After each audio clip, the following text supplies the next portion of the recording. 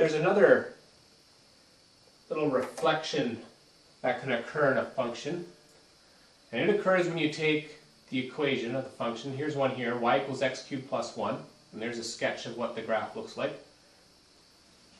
It occurs when you take the x and y values and you switch them. So the equation would look now like x equals y cubed plus 1. So I've taken all the x values and made them y, and the y values and made them x, or switched x and y. And this is such a common operation that there's a special name attached to a function when you switch the x and y value, and it's called the inverse. Okay, so switching x and y is called the inverse of a function. And again, we have this problem because we do not have y equals. So we're going to do a little bit of algebra here. We'll minus 1 from both sides to try to isolate y. And then we will cubed root.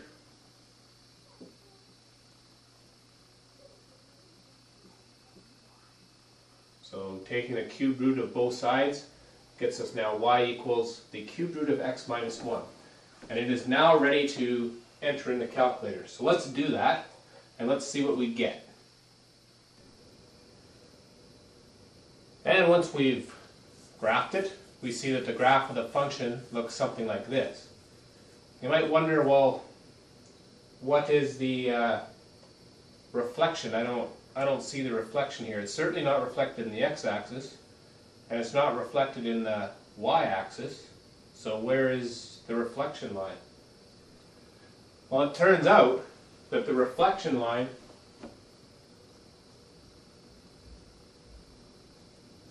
is actually the diagonal line here. That's the line y equals x, the diagonal line. So I think you can maybe see it here now.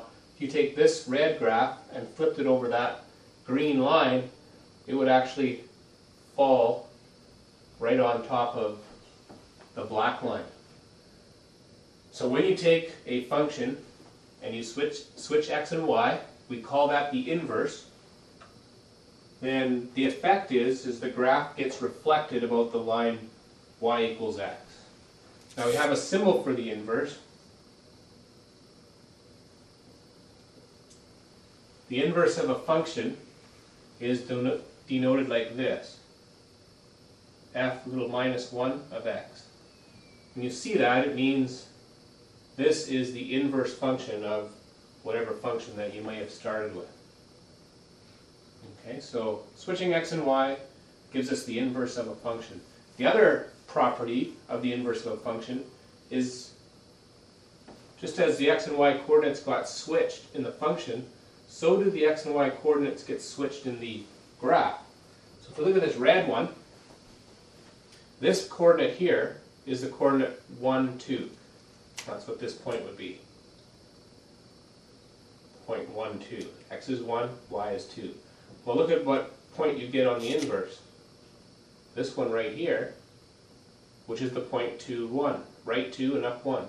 So if you're asked to sketch the graph of an inverse, so say you're given a picture of this red one here, and you're asked to graph its inverse, just take its coordinates, take a few points in the graph, switch them around and replot them. So here's another point here, 0, 1. Is the point 1, 0 on this graph? Yes, it is, right here. X and y got switched. Here we have a point minus 1, 0, right there.